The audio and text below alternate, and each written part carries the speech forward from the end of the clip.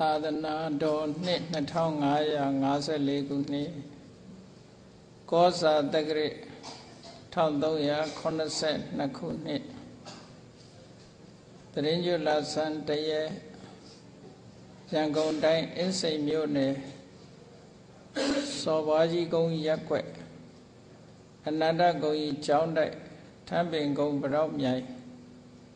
ဓမ္မသဘင်ကျင်းဆင်ကျင်းပရာဓမ္မဗိမာန်အတွင်းဝယ်ဟောကြားအပ်သောလူဆိုးလူမိုက်အကြောင်းတရားဒေသနာတော်ဒီကနေ့ဓမ္မသဘင်ခန္ဓာကိုရှင်ဘုန်းတော်သခင်ရှင်တော်မြတ်ဖရာ၏မဟာကရုဏာကုံအာယုပြုကတိကျဖွဲ့ဆိုအပ်သောဝန္ဒနာပနာမအာတိတဂါထာကိုရွတ်ဆိုပူဇော်ခြင်းဖြင့်စတင်ကြရအောင်ယောကပကောတိဟိပိယပမေယံကာလံကရွန်တောတိဒုက္ခရာနိခေရံကတောလောကဟိတယာနာထောနမောမဟာကရုဏိကတတတယောနာထောဝိနိယမြာစွာတတ္တဝါဤချမ်းသာစီးပွားလိုလားတောင်းတဂုံပေါင်းခါသဖြင့်နာထမြညာခြင်းရှင်တော်မြတ်ဖရာသည်ကပ္ပကောတိဟိပိဂရေကဘာအရေအတွက်သင်္ချာတို့ဖြင့်တော်လဲအဘယ်မေယံရေအတွက်တိုင်းတာဖော်ပြခြင်းငါမစွမ်းနိုင်ပါသောကာလံလေးအတင်ချေသိမ့်နေကဘာရှိကြသောကာလပတ်လုံးလောကဟိတယတတ္တလောကဤအကျိုးစီးပွားအလို့ငါ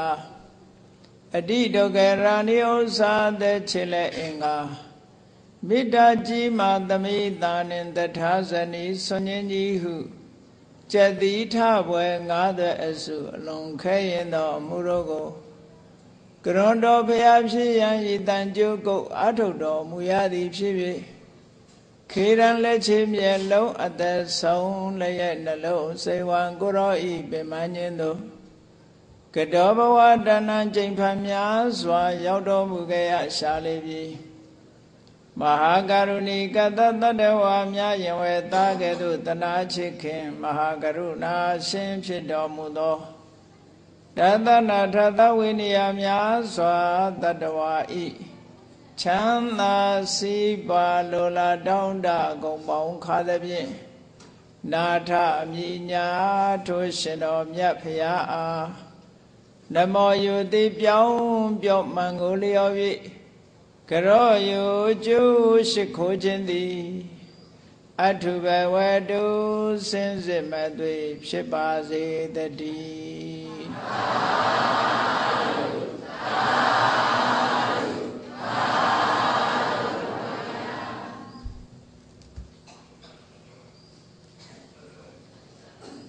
လူဆိုးလူမိုက်ညမလိုဆိုးသွမ်းတဲ့ပုဂ္ဂိုလ်တွေကျိုးကြောင့်ဆင်ခြင်သိမြင်မှုမရှိတဲ့ပုဂ္ဂိုလ်တွေကိုဒီလူကလူဆိုးပဲဒီလူကလူမိုက်ပဲနဲ့ဒီစကားကိုအသုံးပြုပြီးတော့ပြောကြတယ်စကားနှစ်ရပ်ပေါင်းစပ်ပြီးတော့လူဆိုးလူမိုက်လို့မြန်မာစကားတွေမှာတွဲပြီးတော့ပြောကြတယ်လူဆိုးဆိုတာအမှုအကျင့်ဆိုးသွမ်းတဲ့ပုဂ္ဂိုလ်မျိုးကိုလူဆိုးလို့လူမိုက်ဆိုတာကြတော့မိုက်ဆိုတဲ့အဓိပ္ပာယ်က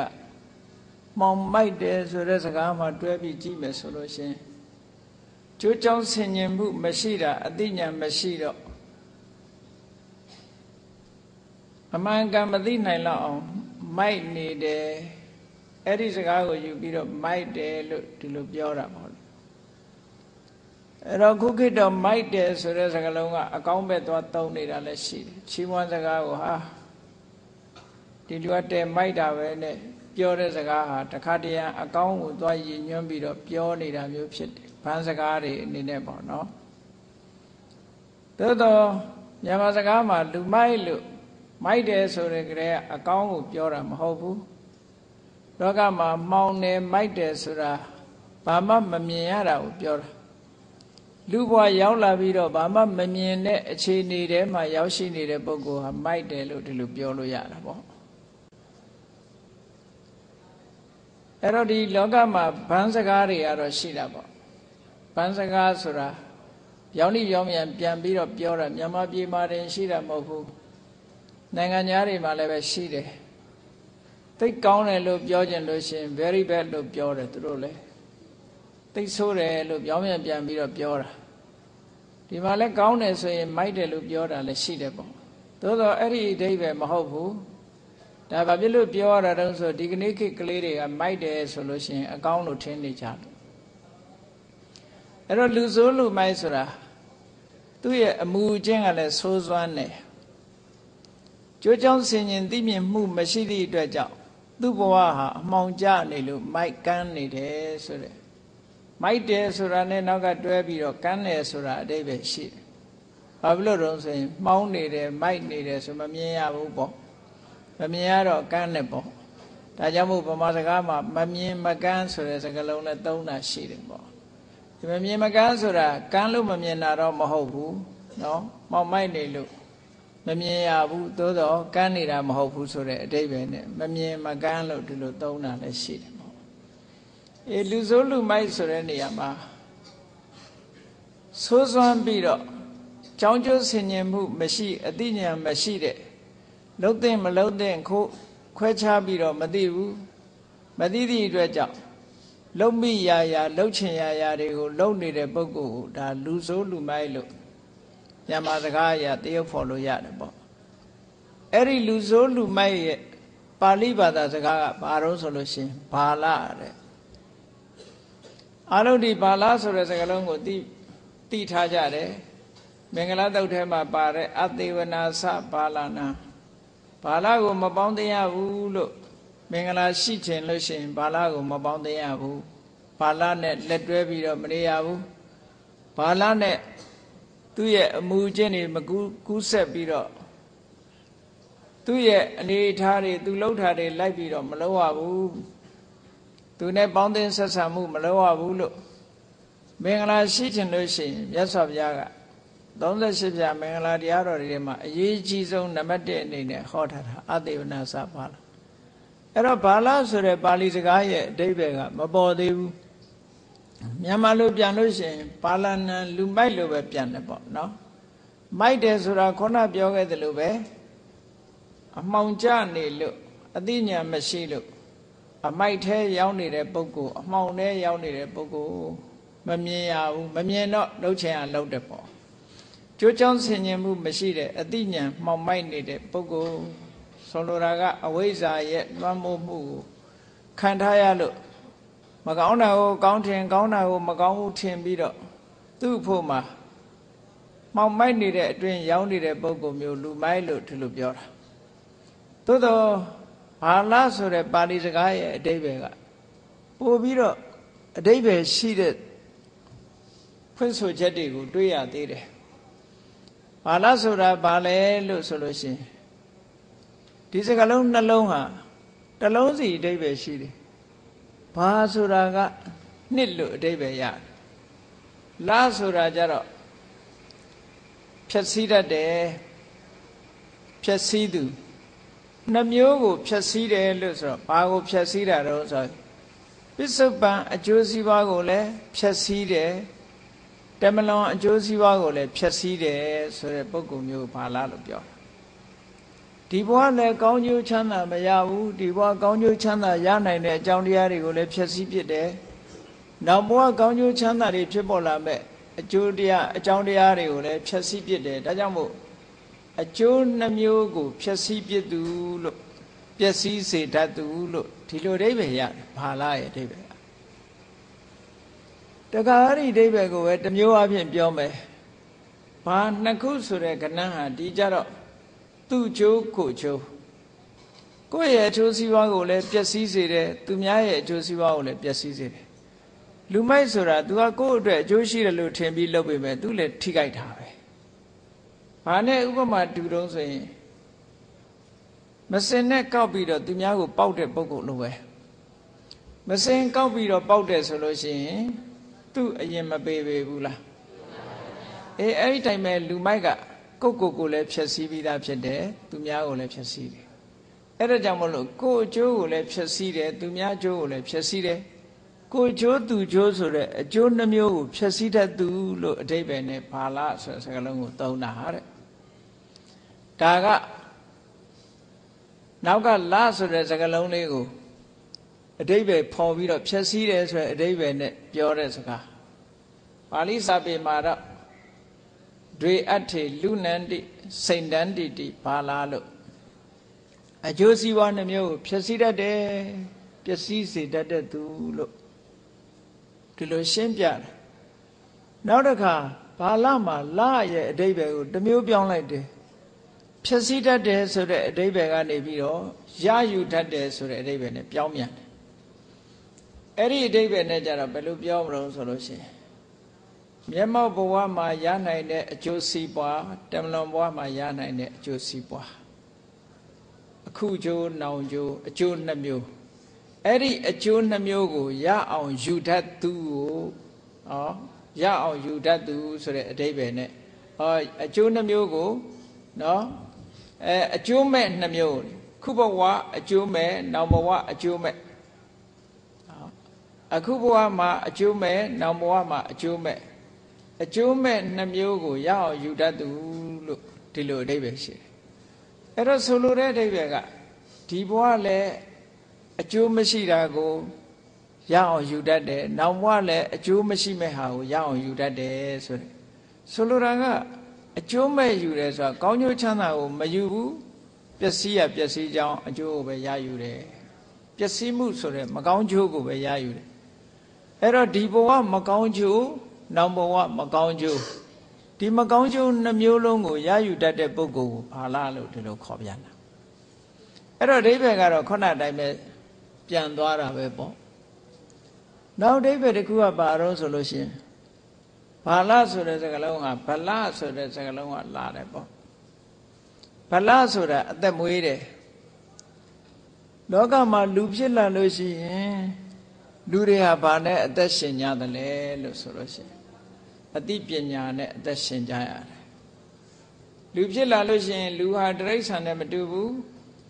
တိရစ္ဆာန်နဲ့မတူသည့်အတွက်ကြောင့်လူဖြစ်လာလို့ရှိရင်ဒါကလှုပ်တဲ့နဲ့ဒါကမလှုပ်တဲ့ဘူးဆိုတာခွဲခွဲခြားခြားသိတတ်ကြတယ်ပေါ့အဲ့ဒီလိုအ ਨੇ ဆုံးလှုပ်တဲ့မလှုပ်တဲ့ခွဲခြားသိတတ်တဲ့လူဒီစကားပြောတဲ့နဲ့ဒီစကားမပြောတဲ့ဘူးဒီအလုပ်လှုပ်တဲ့နဲ့ဒီအလုပ်မလှုပ်တဲ့ဘူးစသည်ဖြင့်ခွဲခွဲခြားခြားသိတတ်တဲ့အသိပညာနဲ့အသက်မွေးရမယ်ဒီလူကြတော့အဲ့ဒါလို့အသက်မမွေးပဲနဲ့ထွက်လေဝင်လေလေးနဲ့ပဲအသက်ရှင်သူလို့အဓိပ္ပာယ်ရတယ်လူတိုင်းဟာနှာခေါင်းပေါက်ကအသက်ရှူနေတာပဲအသက်ရှင်နေဆိုတာအသက်ရှူနေလို့အသက်ရှင်တာပေါ့နော်အသက်ရှင်နေလို့လည်းအသက်ရှူလို့ရတယ်အသက်ရှူနေလို့လည်းအသက်ရှင်လို့ရတယ်အဲ့တော့သူ့မှာဘာမှမပါဘူးသူအသက်ရှင်နေတာဟာပညာမပါဘူးလှုပ်တဲ့နာမလှုပ်တဲ့နာခွဲခြားမသိဘူးအသက်ရှူယုံလေးနဲ့အသက်ရှင်နေသူဆိုတဲ့အဓိပ္ပာယ်နဲ့ဘာလာလို့ဒီလိုသုံးတာအဲ့တော့ဒီဘာလာကတော့လူဘဝရောက်လာပြီးတော့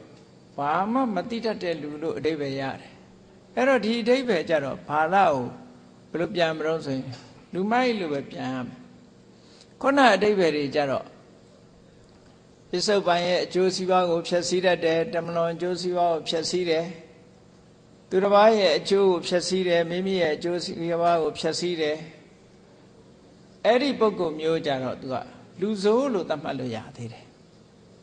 နော်ပြက်အောင်လုပ်တဲ့ပုဂ္ဂိုလ်ကြတော့သူကလူဆိုးမသိုံတက်တက်ဆိုရင်လူမိုက်နော်မသိုံတက်တက်ဆိုရင်လူမိုက်ခုနကကောင်းကျိုးချမ်းသာကိုမလုပ်တတ်သည့်အတွက်ကြောင့်ပစ္စုပန်အကျိုးမဲ့ကိုလည်းရအောင်ယူတတ်တယ်တမလွန်ဘဝအကျိုးမဲ့ကိုလည်းရအောင်ယူတတ်တယ်အဲ့ဒီပုဂ္ဂိုလ်ကြတော့လည်းပဲသူကလူမိုက်ပဲသူကြတော့ခုနအဓိပ္ပာယ်နဲ့ယူမယ်ဆိုရင်သူ့ကိုလူဆိုးလို့လည်းခေါ်နိုင်တယ်လူမိုက်လို့လည်းခေါ်နိုင်တယ်ဒါကြောင့်မို့လို့ဘာလအဓိပ္ပာယ်ကိုသိထားလို့ရှိရင်လူဘဝရလာလို့ရှိရင်တို့တွေဟာဘာနဲ့အသက်ရှင်ရမလဲဆိုတာသိဖို့လိုအပ်တယ်ပေါ့ လူဖြစ်လာလို့ရှိရင်လှုပ်တဲ့နာနဲ့မလှုပ်တဲ့နာခွဲခြားသိရမယ်သူချိုးကိုချိုးနားလည်ရမယ်ပစ္စုပန်အကျိုးဓမ္မလွန်အကျိုးဒီနှမျိုးကိုရအောင်ယူတတ်ရမယ်တဲ့အကယ်၍ရအောင်မယူတတ်ဘူးဆိုလို့ရှိရင်ဘယ်စင်းနဲ့ပါသွားလူစိုးလူမိုက်ဆိုတဲ့ဘာလာစင်းနဲ့ပဲပါသွားတယ်ဆိုးမှဘာလာမဟုတ်ဘူးနော်ဆိုးတာရဲ့မိုက်တာရဲ့နှစ်ခုစလုံးအဲ့တော့မဆိုးရလေအောင်မိမိကိုယ်ကိုပြုပြင်ရတယ်မမိုက်ရလေအောင်အသိဉာဏ်တွေကိုစီးပူအထောက်ကြရတယ်အဲ့ဒါကြတော့မှလူတော်လူကောင်းဆိုတာဖြစ်လာနိုင်တယ်တဲ့ဒါကြောင့်မို့လို့သူ့ရဲ့ဆန့်ကျင်မဲ့စကားလုံးကပန္တိတလို့ခေါ်တယ်ပန္တိတဆိုတာသေဇာတာပန္တာယတ္တာတိပန္တိတောလို့ဆိုတဲ့ပါဠိစကားလုံးရဲ့အဓိပ္ပာယ်ဖွင့်ဆိုချက်နဲ့အညီသူ့မှာအသိပညာဖြစ်ပေါ်လာမှုရှိတဲ့ပုဂ္ဂိုလ်ကိုပန္တိတဗမာလူကတော့ပညာရှိလို့ဒီလိုပြန်လိုက်တာပေါ့နော်ပညာဆိုတာအရာရာကိုခွဲခြားသိမြင်တဲ့အသိပညာမျိုးအရာရာကိုသိတတ်တဲ့ခွဲခြားသိတတ်တဲ့ပညာမျိုးပိုင်းပိုင်းခြားခြားသိတတ်တဲ့ပညာကိုပညာလို့ခေါ်တာအဲ့ဒီပညာဟာသူတဏ္ဍာမှာရှိတယ်လို့အဲ့ဒါကြတော့ပန္တိတာပညာမရှိတဲ့ဟာကြတော့ဘာလားအဲ့တော့လူဆိုးလူမိုက်ဆိုတာဟာပန္တိတာဆိုတဲ့ပုဂ္ဂိုလ်ရဲ့ဆန့်ကျင်ပဲလို့ဒီလိုမှတ်ရမယ်ပေါ့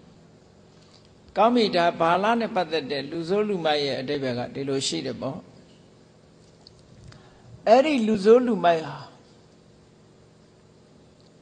ယမယခအတ္တပညာတွေတတ်လို့အတ္တပညာတွေသင်ထားတယ်ဆိုပါစို့အတ္တပညာဆိုတဲ့နေရာမှာလက်မှုပညာပေါ့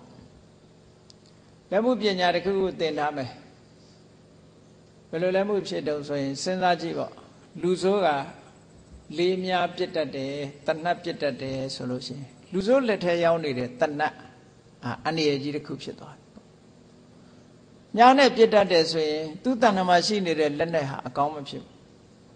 ဘူးဥပမာမဲ့လူတော်လူကောင်းရဲ့လက်ထဲမှာရှိတဲ့ဓာတ်ဟာလူသုံးပစ္စည်းတစ်ခုကိုဖန်တီးပေးနိုင်တယ်နော်တစ်ပင်တွေဝါပင်တွေလှအောင်လုပ်ပေးနိုင်တယ်လိုအပ်တဲ့အချက်တွေကိုဖြည့်ဆည်းပေးတယ်လူမရဲ့လက်ထဲဓာတ်ရောက်သွားပြီဆိုရင်အဲ့ဒီဓာတ်ကတော့အန္တရာယ်ကြီးဖြစ်သွားပြန်တယ်ပေါ့အဲ့ဒါလိုပဲသူကလူမိုက်တတ်ထားတဲ့ပညာတစ်ခုဟာသူ့ကိုယ်သူဖြည့်ဆည်းဖို့အများပျက်စီးဖို့ဒီလိုဖြစ်တတ်တယ်တဲ့အဲ့ဒီအဓိပ္ပာယ်ကိုလည်းပဲမြတ်စွာဘုရားကဟောထားတာရှိတယ်လူမိုက်တွေတတ်ထားတဲ့အတ္တပညာတစ်ခုဟာတဲ့သူ့ကိုယ်သူဖြည့်ဆည်းဖို့ပဲအများကိုဒုက္ခပေးဖို့တတ်ထားတာဖြစ်နေတယ်ယာဝဒေဝယာဝဒေဝအနတ္ထာယညတ္တံဘာလတ္တသာယတိခေါဏကဘာလလူဆိုးဘာလဆိုတဲ့လူဆိုးလူမိုက်ရဲ့တတ်ထားတဲ့ပညာရတစ်ခုဟာတဲ့ယာဝဒေဝအနတ္ထာယသူလည်းအကျိုးမဲ့ဖြစ်ဖို့ဉာဏ်တဲ့ပုဂ္ဂိုလ်တယောက်လည်းအကျိုးမဲ့ဖြစ်ဖို့ပဲတတ်ပဲဖြစ်တယ်တဲ့ဘာမှကောင်းကျိုးချမ်းသာကိုဆောင်ကျဉ်ပေးမှာမဟုတ်ဘူးတဲ့သူအတတ်ပညာမိုက်ပြီဆိုလို့ရှိရင်လှုပ်တဲ့နာနဲ့မလှုပ်တဲ့နာခွဲခြားမသိဘူးဘယ်လိုလုံးရမယ်ဆိုတဲ့နီးလန်းကိုလည်းမသိဘူး50တဲ့ပါတဲ့ဇလန်းကလေးတွေရှိတယ်သားမီး2ယောက်ဆံဖွတ်နေတယ်ဆံဖွတ်နေတဲ့အခါကျတော့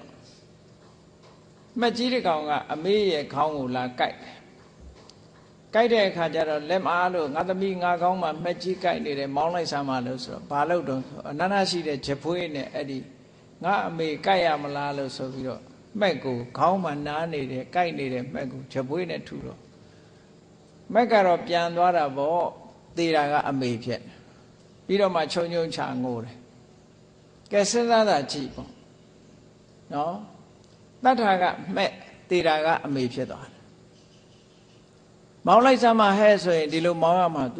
तू မသိတာကိုကြည့်ဒီမောင်းတုံးနဲ့ကောက်ပြီးတော့ချက်ပွေးနဲ့ကောက်ပြီးတော့ထုလိုက်လို့ရှိရင်ငါအမေသေသွားလိုက်မယ်လို့ तू မသိဘူးကိုက်ရကောင်းလားဆိုပြီးတော့မှက်ကိုထုတာပဲထုတာအဲ့ဒါမျိုးဟာဒါမိုက်တယ်လို့ပြောတာနော်ပြောကြတယ်လူတွေကလည်းဟဲမိုက်လိုက်တာဒီလိုလုပ်ရတာမဟုတ်ဘူးမိုက်လိုက်တာဆိုတာမသိလိုက်တာလို့ပြောတာပဲအဲ့ဒါလိုပဲ50ဇတ်ထဲမှာ chế vào để vào đủ đi vào bao nhiêu mà đâu đi trồng bông đi yếm nhau đi xí đó trên đi bỏ khu cái lối lại trên dưới phiền nào rồi bảo rồi đi luôn mới xí đều bỏ trên đi cái đấy khai ra rồi cái đó bảo luôn này đi trên đi sẽ sinh ý lâu mới bỏ nó trên đấy sẽ đại giảm trên đấy sẽ đại đấy khai ra rồi bảo lâu này lâu số lâu sẽ trên đi to đấy to trên đi cái lối là cái ấy đi trên đi cũng nhà này biết mấy số biết lại ra đó để ao về trên nào này đấy lối cũng nhà này biết đấy khai ra rồi trên cái rồi biến đó là bỏ tì ra lối tì công nhà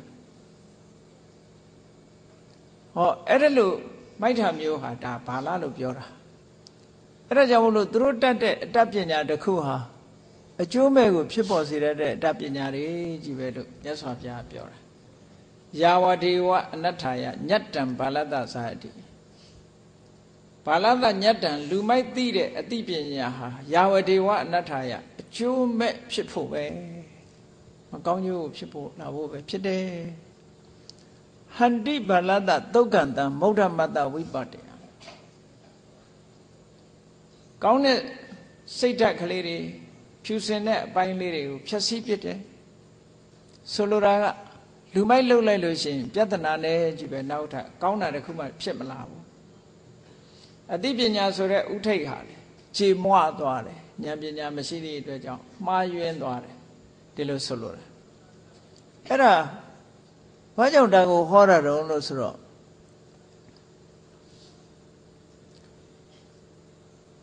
ရှင်းတော့ကကြောက်စိတ်ခဲပြစ်တဲ့အတက်တတ်တဲ့လူတစ်ယောက်ရှိတယ်အဲ့ဒီလူတစ်ယောက်ဟာအင်မတန်ကြောက်စိတ်ခဲလေးတွေကင်ပြီးတော့သူ့လက်ထဲမှာကြောက်ခဲသေးသေးလေးတွေကင်ပြီးတော့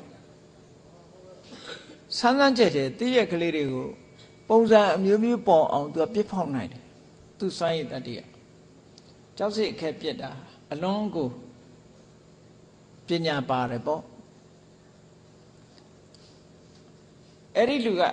ဟိုဒီမသွားနိုင်ဘူးဒါကြောင့်မို့လို့သူဆွန့်လို့ခေါ်တယ်သူဆွန့်ဆိုတာသူများခြိပွေ့ပြီးတော့သွားမှခုခေတ်မှာဆိုလို့ရှိရင်ပိုလီယိုယောဂသမားလို့ပေါ့နော်ခြေတော့ကဟိုဒီမလှမ်းနိုင်တဲ့ပုဂ္ဂိုလ်ကိုယ့်ကိုမသွားနိုင်တဲ့ပုဂ္ဂိုလ်ဒုက္ခိတပေါ့ဒါပေမဲ့သူကလက်တန်တယ်ခဲလေးတွေကင်ပြီးတော့ပြစ်လိုက်တဲ့အခါသူကတက်အောင်ပြစ်နိုင်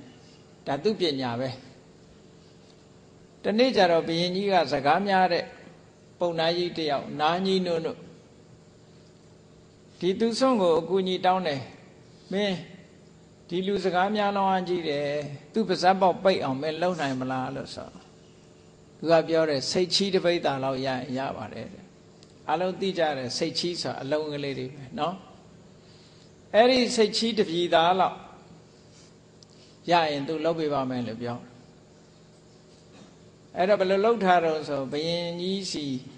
အဲ့ဒီပုံနာကြီးလာတဲ့အခါကျတော့သူပါဇက်ပေါက်နဲ့ချိန်ထားပြီးတော့လိုက်ကာလေးတစ်ခုချိန်ထားတယ်အပေါက်ကလေးတစ်ပေါက်ဖောက်ထားတယ်သူပါဇက်ပေါက်နဲ့တဲ့တဲ့နေရာတစ်ဖက်ကအဲ့ဒီ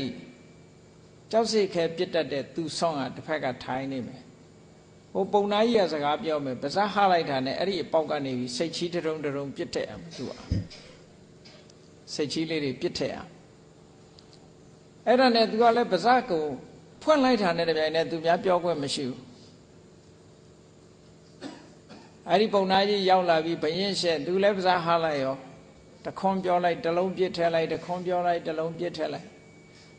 အဲ့ဒါလို့သူကလည်းစကားအလွန်ပြောချင်တာစိတ်ချီးပါဇက်တဲ့ရောက်လာစကားပြောပြတ်မှဆိုလို့မျိုးချစိတ်ချီးတပြည်သားသာကုံသွားရောသူစကားပြောမရဘူးဘုရင်ကြီးကအဲ့တော့ပြောရတယ်ဆရာစိတ်ချီးတပြည်သားဗိုက်ထဲရောက်သွားပြီးတော့ဝန်းတို့စိတ်လေးပါလေးတောက်ပြီးတော့ဗိုက်ထဲကစိတ်ချီးတွေထုတ်လိုက်အောင်လို့ပြောရတယ်အဲ့ဒီနောက်မှာတော့သူအရှက်ရသွားပြီးတော့စကားသိမ့်မပြောတော့ဘူးအဲ့ဒီသူဆွန့်ရဲ့အတတ်ပညာလည်းဘလောက်ကောင်းလုံးပါဇက်ဟရင်အညာပြစ်သွင်းနိုင်တယ်သူကထွေးထုတ်လို့မရတော့အောင်ပြစ်သွင်းလိုက်တာအကောင်နဲ့ရောက်တော့မျိုးချဖို့ပဲရှိတော့တာပေါ့စိတ်ချီးလေးတွေကလည်းဆေးလုံးလေးတွေလိုပဲဒီပဲစားလည်းအတော်ပဲဆိုမျိုးချမြေပဲဆန်လေးတွေလောက်ရှိမှာပေါ့နော်အဲ့ဒါနဲ့လူတယောက်ကအဲ့ဒီအတတ်ပညာကိုသဘောကျတယ်သဘောကျလို့ အဲ့ဒီသူဆွန့်စီသွားပြီးတော့တင်တယ်ပေါ့ဆရာဒီပညာသင်ပေးစမ်းပါလို့ဆိုတော့ဟိုကမင်းမသင်ပါနဲ့တဲ့ဘာလို့သင်မှာတော့သင်မပေးကြုံနောက်ဆုံးကြတော့သူ့ကိုဝကြီးဝငယ်ပြုပြီးတော့သူသဘောကျလောက်အောင်လုပ်ပြီးတော့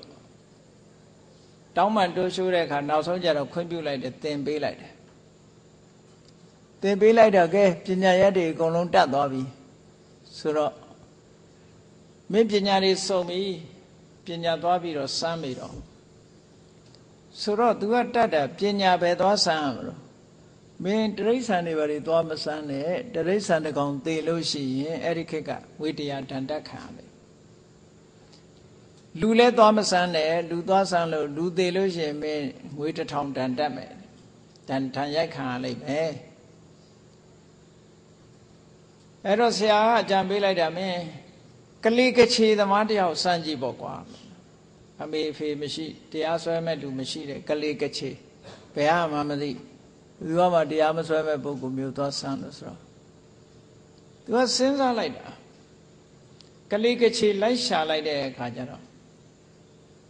နေ့စဉ်ဖန်ဝါစင်မြန်သင်္ကန်းကြီးဝတ်ပြီးတော့ဖန်ရည်ဆုံးတဲ့အဝတ်ကြီးဝတ်ပြီးတော့သပိတ်ကြီးပိုက်ပြီးဆုံးခံလာနေတယ်တောထဲမှာတပါးတည်းနေတယ်ပစ္စေကဗုဒ္ဓသူကတော့အမေလည်းမရှိဘူးဖေလည်းမရှိဘူးသူကသူတောထဲနေတာသူကတော့ကလေးကချေပဲကလေးကချေပဲသူအမေလည်းမရှိဘူးဖေလည်းမရှိဘူးသူစမ်းမှာပဲလို့ဆိုပြီးပစ္စေကဗုဒ္ဓကြွလာတဲ့အခါပညာစမ်းတဲ့အနေနဲ့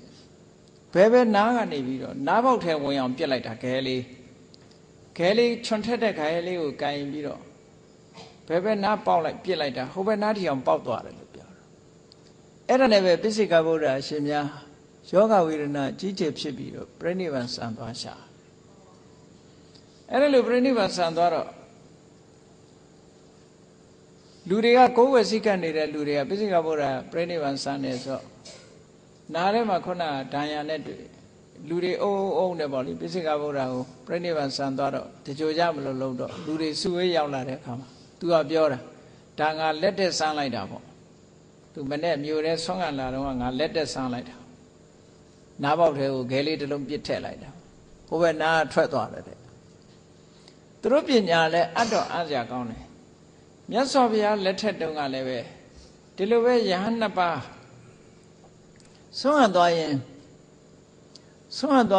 ကမ်းခြေတစ်ခုကနေဖြတ်သန်းသွားလိုက်တဲ့အခါကျတော့ကောင်းကင်ယံမှာဟင်းသာခုခေတ်ဝမ်းဘဲတွေပေါ့တောဘဲခေါ်တာပေါ့အဲ့ဒီဟင်းသာနှစ်ကောင်ကပြန်လာဟင်းသာဆိုတာအမြဲတမ်းသူကအတွဲလိုက်လေးနေတယ်ဟင်းသာနှစ်ကောင်ပြန်လာတဲ့အခါကျတော့အဲ့ဒီယဟန်နှစ်ပါးထဲမှာတစ်ပါးကကြောက်စိတ်ခဲပြစ်တတ်တဲ့အတတ်ရှိတယ်သူအတက်တတ်ထတော့သူကဘာပြောတော့ဆိုအဲ့ဒီဟင်းသာနှစ်ကောင်မှာတဲ့ငါဟင်းသာနှစ်ကောင်ဒီမျက်လုံးတစ်ဖက်ကနေပြီးဟိုဘက်မျက်လုံးတစ်ဖက်ဒီဟင်းသာတစ်ကောင်ကို तू ပြစ်ချပေးနိုင်တယ်ပေါ့ခဲနဲ့ဆိုတော့တပါးကိုတော့မဖြစ်နိုင်ဘူးတဲ့အပြောမကြီးနဲ့အပြောမကြီးနဲ့မဟုတ်ဘူးငါဒီဘက်မျက်လုံးကပြစ်လိုက်ရင်ဟိုဘက်မျက်လုံးကထွက်သွားအောင်ငါပြစ်နိုင်တယ်လို့ပြောအဲ့ဒါလို့ပြောပြီးတော့ तू ကြိုက်တဲ့ကြောက်စိတ်ခဲလေးတစ်ခုကိုကောက်ကင်ပြီးတော့လက်ထဲမှာစကြည့်ပြီးခဲလေးနှလုံးကောက်ကင်လိုက်ပြီးတော့ခဲတစ်လုံးကိုပြစ်တင်လိုက်တာခဲကဝှီးကနေဆိုပြီးတော့ဟင်းသာကောင်ရဲ့နောက်ကျောကနေဖြတ်သွားတော့ဟင်းသာကလန့်ပြီးတော့ဘာသာနှုံးဆိုလှဲ့အကြည့်လိုက်မှဒီဘက်ခဲတစ်လုံးကနောက်မျက်လုံးတစ်လုံးကိုပြစ်လိုက်တယ်သူပြောတဲ့အတိုင်းပဲမျက်လုံးတစ်လုံးကနေဖောက်ပြီးဟိုဘက်မျက်လုံးတစ်လုံးပေါက်ပြီးထွက်သွားပြီဟင်းသာဟာသူတို့ချေရင်မှာကောင်းကင်ယံကကြာလာတယ်ဟုတ်ဒါသူတို့ပညာရက်ကလည်းအဲ့ဒါလောက်ထိအောင်စွမ်းတယ်ပေါ့နောက်အဲ့ဒီယဟန်ကိုဝိုင်းကဲ့ရဲ့ရှုပ်ချပြီးတော့ဒါဟန္တခါတကဝုထုစာရှိတယ်ပေါ့နော်မလောက်ရတဲ့အလုပ်ကိုလုပ်တယ်ပေါ့ဒီပညာရတယ်ခုနကလူကလည်းပဲပစ္စေကဗုဒ္ဓကိုသွားပြီးတော့ငါလှုပ်ထားလို့လဲသွားပြောလိုက်တာလူမိုက်ဆိုတော့လှုပ်တဲ့နာမလှုပ်တဲ့နာမသိဘူးသွားလှုပ်လိုက်တာပစ္စေကဗုဒ္ဓပြိဋိဘံစံသွားတယ်သူလှုပ်တယ်လို့လဲလူကြားတယ်လဲပြောရောလူတွေကဒေါသတကြီးနဲ့သူ့ကိုဝိုင်းတတ်လိုက်ကြတာသေလဲသေရောအဝိဇ္ဇငရဲရောက်သွားတယ်ဒီအကုသိုလ်ကြောင့်အကုသိုလ်ကံဆိုတာကမနေဘူးလေတကယ်ပုဂ္ဂိုလ်မြတ်ကိုပြစ်မှားတာဖြစ်သည့်အတွက်ကြောင့်သေတာနဲ့အဝိဇ္ဇငရဲရောက်တယ်အဝိဇ္ဇငရဲလွတ်လာတဲ့အခါကျတော့ဘာဖြစ်တုံဆိုရင် စကြိုပြည်နားမှာလာပြီးတော့သူကပြိတ္တာကြီးတစ်ကောင်ဖြစ်တယ်အဲ့ဒီပြိတ္တာကြီးတစ်ကောင်ကဘဲသွားကောင်းကင်ယံကတူကြီးတွေကသူ့ခေါင်းပေါ်မှာဒုံဒုံနဲ့ထုနေတူကြီးတွေခေါင်းပေါ်မှာကျလာတာမြည်ရဲနဲ့အဲ့ဒါလို့တကောင်းလုံးအထုခံနေရတဲ့ဟာမျိုးသွားပြီးတော့ဖြစ်တယ်ဆိုလိုတာကလူမိုက်ဟာဘလို့တတ်ပညာတတ်တာကောင်းတဲ့အကျိုးစီးပွားကိုမရဘူးခုနတုန်းကအတတ်ပညာတတ်လို့စကားများတဲ့ပုံနာကြီးရဲ့ပါဇက်ပိတ်အောင်လုံးနိုင်တဲ့လူကတော့စုတွေရတယ်နော်စနစ်တကျအသုံးချတတ်တဲ့လူကတော့စုတွေရတယ်ဟိုလူကတော့ပိစိကဗုဒ္ဓတတ်မိလို့ငရဲလေကြတယ်နောက်ဆုံးပြိတ္တာကြီးလည်းဖြစ်တယ်ဆင်းရဲဒုက္ခတွေခံရတယ်တဲ့ဒါဘာလဆိုတာ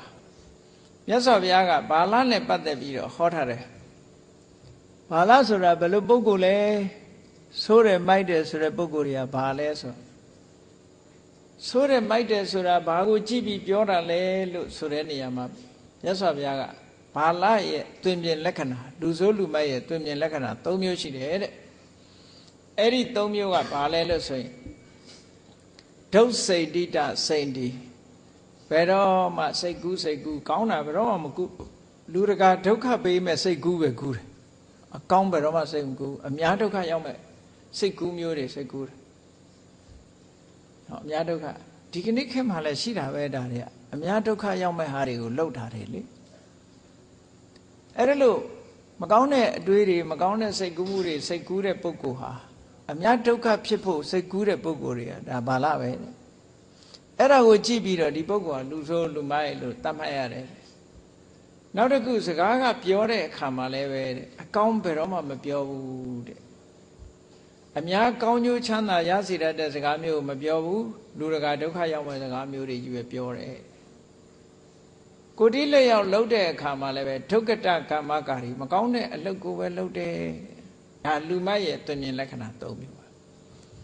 မကောင်းတာကြံတယ်မကောင်းတာပြောတယ်မကောင်းတာလုပ်တယ်လုပ်ပြီးသည့်အတွက်ကြောင့်ကိုလုပ်တဲ့လုပ်ရအတွက်ပြန်ပြီးတော့သူကဒုက္ခရောက်တယ်ပူပန်ဆင်းရဲဒါမှမကောင်းတာလုပ်တယ်ဆိုတဲ့ပုဂ္ဂိုလ်ဟာဣရတပ္ပတိလုံနေတဲ့အချိန်အခါမှာလည်းပဲဒုက္ခရောက်တယ်ဒီဘဝမှာလည်းဒုက္ခရောက်တယ်ပစ္စတပ္ပတိပူပန်ရတယ်နောက်ဘဝမှာလည်းပဲသူကပူပန်ရတယ်ပါပကာရီဥပယထတပ္ပတိမဟုတ်တာလုပ်တဲ့ပုဂ္ဂိုလ်တယောက်ဟာဒီဘဝမှာလည်းပူပန်ရတယ်ဆင်းရဲရတယ်နောက်ဘဝမှာလည်းပူပန်ရတယ်ဆင်းရဲရတယ်ကြည့်လေခုနကပိစိကဗုဒ္ဓကိုသွားပြီးတော့ကြောက်စိတ်ခဲနဲ့ပြစ်ပြီးတော့ပိစိကဗုဒ္ဓပြိဋိဘံဆံသွားအောင်လုပ်တဲ့ပုဂ္ဂိုလ်ဟာဒီဘဝမှာလည်းအထောင်းအထုအသက်ဖြတ်ခံရသေးတယ်သေသွားတဲ့အခါလည်းငရဲရောက်တယ်ငရဲလွတ်တဲ့အခါလည်းပြိတ္တာကြီးဖြစ်ပြီးဒုက္ခရောက်ဟောသူ့လွတ်ရက်ကလေးကြောင့်သူဒုက္ခရောက်နေတာနော်အဲ့ဒါကြောင့်မို့လို့ဘာလဆိုတဲ့ပုဂ္ဂိုလ်ဟာအဲ့ဒီပုဂ္ဂိုလ်မျိုးပဲတဲ့နော်ကောင်းတာတစ်ခုမှမဖြစ်ဘူးပြီးတော့ဘာလဟာသူလို့သမျှဒုက္ခပေးတာဖြစ်သောကြောင့်သူကတော့သူ့ကိုယ်သူကိုသူ့အတွက်အကျိုးရှိလိမ့်မယ်လို့ထင်တယ်ဒါပေမဲ့သူ့ရဲ့လုပ်ရက်တွေဟာသူ့ရဲ့ရန်သူတွေကြီးပဲအကုန်လုံးဘာလုပ်ဘာပြောသူပြောသမျှသူလုံးသမျှကိစ္စတွေဟာသူ့ရန်သူပဲတစ်ချိန်ကြာလို့ရှိရင်သူ့ရဲ့လုပ်ရက်တွေကသူ့ကိုပြန်ပြီးတော့ဒုက္ခပေးသွားမှာအဲ့ဒါလို့ဘာလာမျိုးอ่ะရှိတယ်လောကမှာလူဆိုးလူမိုက်ဆိုတာကောင်းပြီအဲ့ဒီလူဆိုးလူမိုက်ဆိုတာဟာတခါတရံကျတော့မိုက်ပြီဆိုတဲ့ကောင်ကပညာသိပေးလို့မရအောင်ဆောင်ရှိတယ်ဆိုးတဲ့ကောင်ကလည်းပြင်ပေးလို့မရတော့ဆိုးတာရှိတယ်လူဆိုးလူမိုက်အမေဖေကလည်းပြင်လို့မရဘူးဆရာသမားတွေကလည်းပြင်လို့မရဘာနဲ့ဥပမာတူတော့ဆိုလို့ရှိရင်နော်ဘလောက်အမေမိဘကောင်းဆရာသမားကောင်းတွေ့ပေမဲ့လို့သူကဘယ်တော့မှကောင်းတဲ့ဘက်ကိုပြောင်းလဲမလာတဲ့လူဆိုးရရှိသေးတယ်လူဆိုးလူမိုက်အဲ့ဒါကိုမြတ်စွာဘုရားကဘာနဲ့ဥပမာပေးတော့ဆိုဟင်းမွေရောင်းမနဲ့တူတယ်တဲ့ဒီကောင်ဟုတ်တာပေါ့ဟင်းမွေနေတဲ့ရောင်းမကြီးကဘယ်တော့မှချင်းတယ်လည်းပြောတာမရှိဘူးငန်တယ်လည်းမပြောဘူးခါတယ်လည်းမပြောဘူးအများအားသူဟင်းအိုးမျိုးစုံသူမွေးနေရတာဒါပေမဲ့ချိုးချင်းငန်ဆက်ဆိုတာသူဘာတကူမှမသိဘူးနော် အမြဲတမ်းပေါင်းနေပြီပဲလို့ तू ကမသိဘူးဘာလဟာလည်းပဲဘယ်လိုမိကောင်းဆွေကောင်းဆရာကောင်းတမန်ကောင်းနေနဲ့ပေါင်းဟင်းဝေရောင်းမှကြီးလို့ပဲအကောင်းအဆိုးဘာမှမသိဘူးတဲ့ပြင်လို့မရတဲ့ဒုဆိုးလူမိုက်စွာရှိသေးတယ်ဒါကြောင့်မလို့မိမိတို့ကိုယ်တိုင်လူမိုက်ဆိုတာမဖြစ်ဖို့ပေါ့နော်လူမိုက်မဖြစ်ဘူးဆိုတာလူဆိုးလည်းပဲဖြစ်အောင်အသိဉာဏ်နဲ့အသက်မွေးရမယ်မြတ်စွာဘုရားကပညာဇီဝေဇီဝိတမဟုတ္တံလူဘဝရလာတယ်ဆိုလို့ရှိရင်အသိပညာနဲ့အသက်မွေးရမယ်တဲ့အသိပညာနဲ့အသက်မွေးတာဟာအကောင်းဆုံးပဲအရာရာမှာအကောင်းဆုံးအကြောင်းကျိုးစဉ်းစားဆင်ခြင်ပြီးတော့နေထိုင်ရမယ်ဒါကြောင့်မလို့တရားနာကြရတယ်ဆရာသမားတွေရဲ့အဆုံးအမကိုခံကြရတယ်စာပေကျမ်းဂန်တွေဖတ်ရှုကြရတယ်လေ့လာကြရတယ်ဆုံးမဩဝါဒတွေနာယူကြရတယ်ဘာဖြစ်လို့တော့အခုလိုလူဆိုးတို့လူမိုက်တို့ဘဝကလွတ်ကျွတ်အောင်လို့ဒီလိုပြောတာနော်အသိဉာဏ်ရှိလာလေလေလူမိုက်ဘဝကလွတ်လေလေလူမိုက်ဘဝကလွတ်လေလေလူဆိုးဆိုတာမဖြစ်လာတော့ဘူးပေါ့လူဆိုးဆိုတာမဖြစ်လာတော့ဘူးဒီလောကမှာလူတွေကအဆိုးအကောင်းတို့အကျိုးအကြောင်းတို့နားမလဲတော့ဘူးဆိုလို့ရှိရင်လူဘဝရတဲ့အခါမှာဘာတွေနဲ့အသုံးချတတ်တုံးလူတွေကလူရဲ့စိတ်ဟာပပတ္တမေရမတိမနောလို့ဆိုတဲ့အတိုင်းလူရဲ့စိတ်ဟာမကောင်းတဲ့အလုပ်တွေပေါ်မှာမွေးလျော်တယ်ပြောပိုက်တယ်ဥပမာဆိုတော့တရားနာလာဖို့ရနဲ့ပွဲကြည့်သွားဖို့ရပေါ့ဒီနှစ်ခုပဲရှင်ကြည့်ပေါ့ပွဲကြည့်သွားဖို့ကြတော့လွယ်လွယ်ကူကူသွားနိုင်တယ်ဘာလို့ရှိစိတ်ကိုကလေဒါလူတိုင်းတော့မတူဘူးပေါ့တပည့်တော်တို့ကတော့ပွဲမကြည့်ပါဘူးတရားပဲနာတာပါဆိုတဲ့လူလည်းရှိမှာပေါ့ဒါတော်တော်လေးပြုပြင်ထားလို့ကောင်းလာတဲ့သဘောပဲ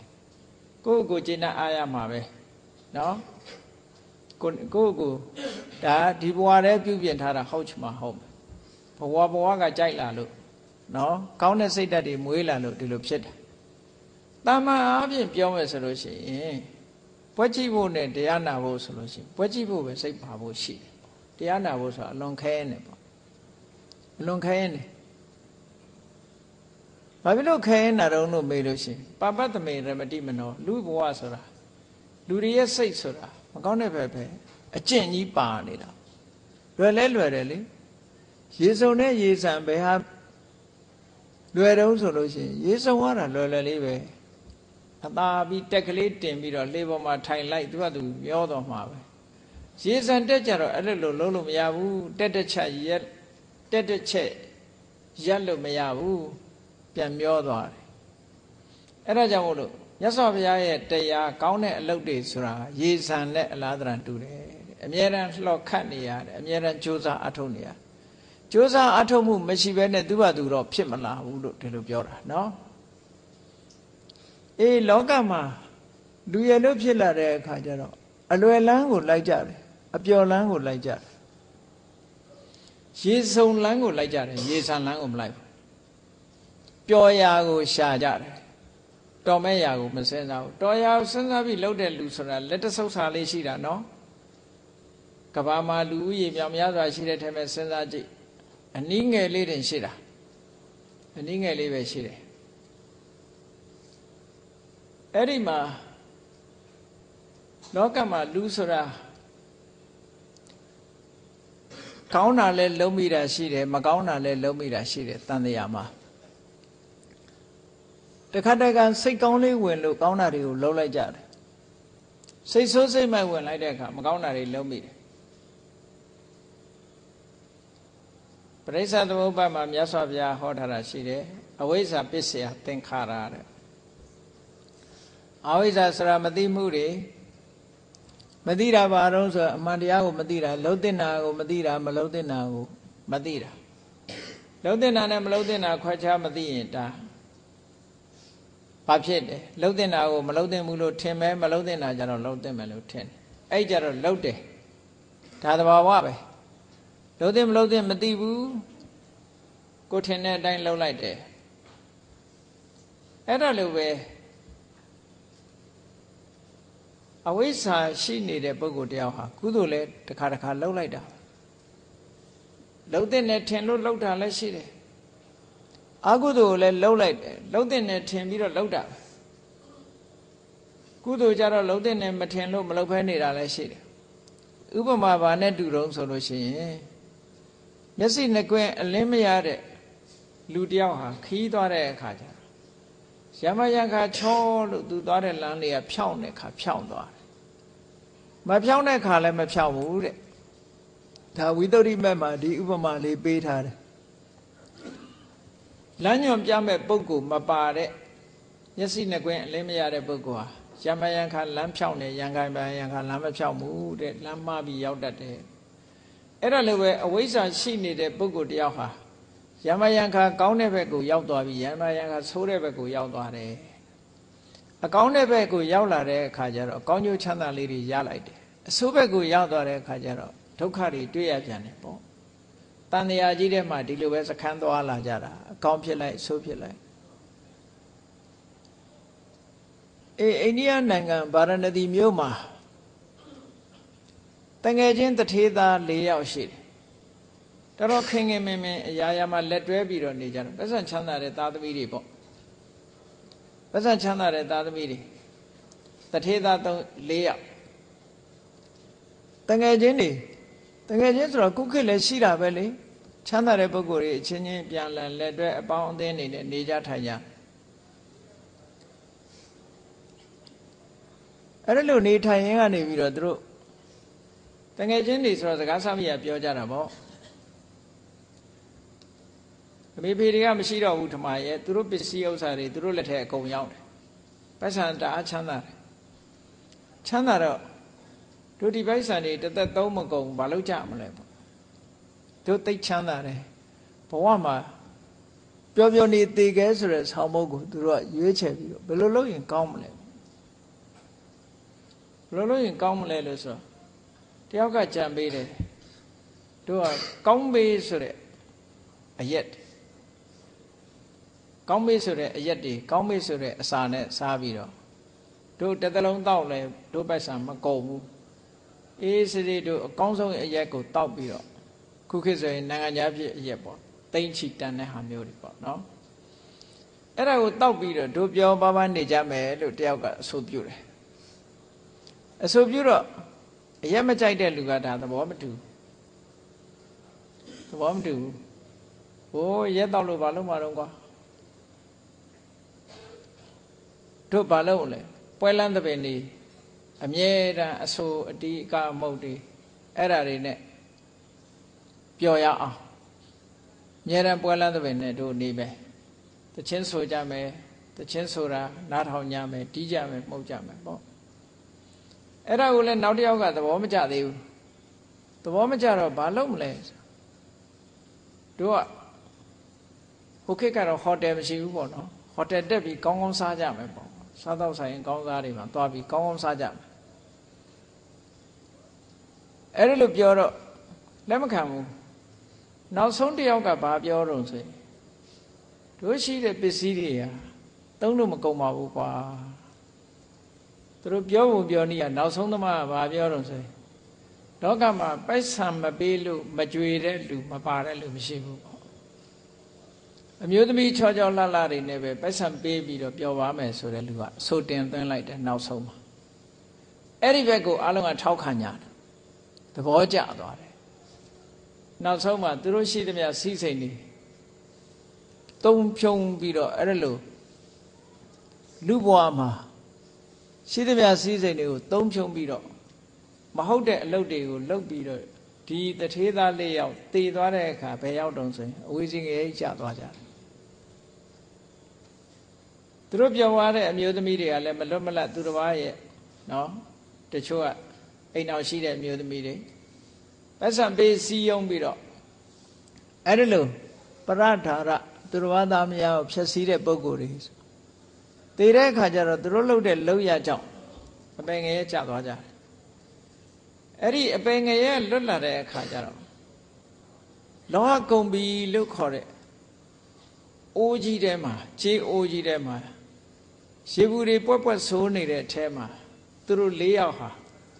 နော်တူတူလှုပ်လာခဲ့တော့ငရဲမှာတူတူခံကြအတိတ်6000နဲ့သူတို့ အဲ့ဒီငရဲအိုးကြီးတဲ့မှာအနှစ်6000မြုပ်ချီပေါ်ချီနဲ့အဲ့ဒီလိုနေတာအဲ့ဒီငရဲအိုးကလည်းဘယ်နှမှာရှိတာတော့လို့ဆိုတော့တာဝတိပြည်နီးမှာရှိပုံရတယ်ညကြလို့ရှင်အတန်နဲ့ကြီးနဲ့អော်တဲ့အတန်တခါတော့ကခောသလမင်းကြီးကကြားလိုက်တယ်အားလုံးဗမာတွေကြားဘူးတဲ့စကား၄ခွန်းရှိတယ်ဒုတနာသောဆိုစကားလုံးဘုရင်ကြီးကအိမ်မပြောဘူးအိမ်မပြောတဲ့အချိန်မှာသူ့နားထဲမှာဒုဆိုတဲ့အတန်ကြီးကြားလိုက်ပြီးတော့ပျောက်သွားပြန်နောက်တစ်ခါနာဆိုတဲ့အတန်ကြီးကြားပြီးတော့ပျောက်သွားပြန်တယ်တဆိုတဲ့အတန်ကြီးကိုကြားပြီးတော့ပျောက်သွားပြန်တယ်နာဆိုတဲ့အတန်ကြီးကြားပြီးတော့ပျောက်သွားတယ်နောက်ဆုံးမှာသောဆိုတဲ့အတန်ကြီးတစ်ခုကြားလိုက်ရဒါပဲအဓိပ္ပာယ်ဖော်လို့မရဘူးဒုသနာသောဆိုတဲ့အတန်ကြီး၄ခုကြောက်မဲ့ဖွယ်ရအော်ဟစ်တဲ့အတန်ကြီး၄တန်ကိုကြားလိုက်ရတယ်တဲ့အိမ်မက်တယ်လို့ပေါ့လေညအိယာကနိုးနေတဲ့အချိန်မှာညကြီးမှာဒီအတန်စိုးကြီးနဲ့អော်တဲ့ဟာကိုကြားလိုက်ရတယ်အဲ့ဒါဘသူတွေကအတန်ပြုကြတာတုံးလို့ဆိုခုနကပရဒါရကံကိုကျွလွန်ခဲ့တဲ့လူလောကမှာပျော်ပျော်နေမယ်ဆိုပြီးတော့စည်းစိမ်ချမ်းသာတွေကိုသုံးဖြုံပြီးတော့ပျော်ပါမှုကိစ္စတွေမှာသုံးဖြုံသွားတဲ့အဲ့တထေးသား၄ယောက်အဝိဇ္ဇငရဲကလွတ်လာလို့အဲ့ဒီလောဟကုံမီငရဲတဲ့ကိုရောက်လာတဲ့အခါတနေ့တစ်ချိန်တည်းပဲသူတို့ကအဲ့ဒီပွက်ဆူးနေတဲ့ငရဲအိုးကြီးထဲမှာမြုပ်သွားရင်ကနေပြီးအောက်ကျမ်းပြင်ထိအောင်ဒဲအိုးဖင်ထိအောင်မြုပ်သွားပြီးတော့ပြန်ပေါ်လာတဲ့အချိန်မှာတယောက်မြင်လိုက်တဲ့အချိန်လေးမှာអော်လိုက်ကြတာသူတို့ပြောချင်တဲ့စကားကိုဆုံးအောင်မပြောနိုင်ဘူးပါဠိစကားကသူကပထမလူကဒုဆိုတာဘာပြောချင်တာတုံးလို့ဆိုတော့သူကဒုဇီဝိတမသဝေမှာတို့မဟုတ်တရုပ်နီးတွေနဲ့အသက်မွေးခဲ့တယ်လို့သူပြောချင်တာနော်ဒုဆိုလိုက်ခါရှိတယ်ပြန်မြုပ်သွားတယ်ငရဲအိုးတယ်ပြန်မြုပ်သွားလို့ဆက်ပြောလို့မရတော့ဘူးရေထဲပြန်မြုပ်သွားတယ်သူပြောချင်တာဒုဇီဝိတမသဝေမှာတို့ဟာလူဘဝမှာကောင်းကောင်းမနေခဲ့ကြဘူးတဲ့လူဆိုးလူမိုက်တွေလောက်ခဲ့ကြတယ်တို့မှာပစ္စည်းဥစ္စာတွေရှိတယ်ပစ္စည်းဥစ္စာတွေရှိပါရဲ့သားနဲ့တို့သူတော်ကောင်းသူတော်မြတ်တွေကိုလည်းပဲလူမှုတမ်းမှုမပြုခဲ့ကြဘူးတဲ့နောင်တရပြီးတော့ပြောတဲ့စကားတစ်ခုပဲတို့ဟာတော်တော်ဆိုးတာပဲလူဘဝရောက်တုန်းကတို့ဟာလူဆိုးတွေပဲတော်တော်ဆိုးခဲ့ကြတယ်ဆိုးသွမ်းနဲ့ခဲ့ကြတယ်ပစ္စည်းဥစ္စာချမ်းသာရဲ့သားနဲ့တို့တွေကိုဘဝရဲ့ယတ္တိမှုကုသိုလ်ကောင်းမှုတို့မလုပ်ခဲ့ကြရဘူးဆိုတဲ့အဓိပ္ပာယ်နဲ့ဒီလိုပြောတာဒါမြတ်စွာဘုရားကပြန်ပြီးတော့ဒီအဓိပ္ပာယ်ကိုဖော်ပေးတာဒုဇီဝိတမသဝေမယေတန္တေနတတံမှတ်သေးတို့တွေဟာမကောင်းတဲ့နည်းနဲ့အသက်မွေးကြတယ်နော်ဝိသမနေတုဘောဂေတုဒီပန္နာကမ္မအတ္တနောပစ္စည်းဥစ္စာတွေရှိရတဲ့နဲ့သူတော်ကောင်းတွေကိုလည်းမပေးခဲ့ဘူးကုသိုလ်ကောင်းမှုတွေဘာတွေမလုပ်ခဲ့သည့်အတွက်ကြောင့်ကိုယ့်အတွက်ယတ္တိယာဆိုတာဘာမှမရှိခဲ့ဘူးလို့ဒီအိဗယ်နဲ့ပြောချင်တာစကားကိုပြည့်စုံအောင်မပြောနိုင်ပဲနဲ့မြုပ်ထွက်သွားတယ်လူစိုးလိမိုက်တွေရဲ့သွားရလန်းဟာဒီလိုပဲပေါ့ကိုပြောချင်တာလည်းပြောလို့မရတော့ဘူးပေါ့ဟောနောက်တစ်ယောက်ကတဆိုတဲ့စကားလုံးကိုပြောချင်တဲ့လူကဘာပြောချင်တာတုံးဆိုအပြည့်အစုံကမြတ်စွာဘုရားအဓိပ္ပာယ်ဖော်ပြတယ်တဆိုတဲ့အတန်ကြီးကဘာတုံးဆိုလို့ရှိရင်တတ္ထိဝတ္တသဟတာနိပရိပုံနာနိတပ္ပသောနိရိယေပစ္စမာနနံဂရအန္တောဘဝိတတိသူပြောချင်တဲ့အဓိပ္ပာယ်အပြည့်စုံကတို့တွေဟာတဲ့ခုဒီငရဲမှာ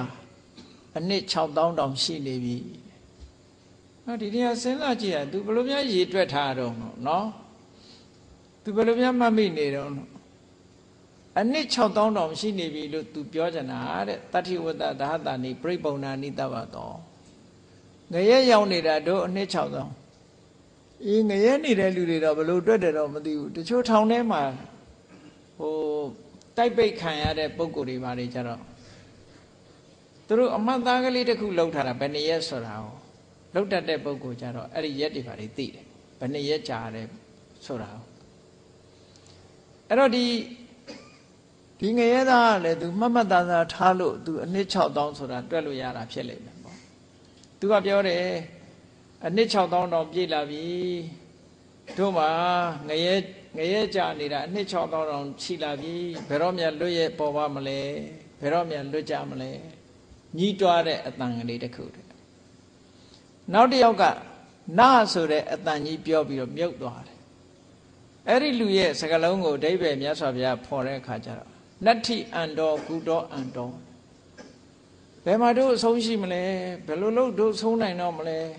ငရဲခံနေရတာလွတ်ရမရှိဘူးတို့တွေမှာနော်နာအံတော်ပရိဒိဋ္ဌတိ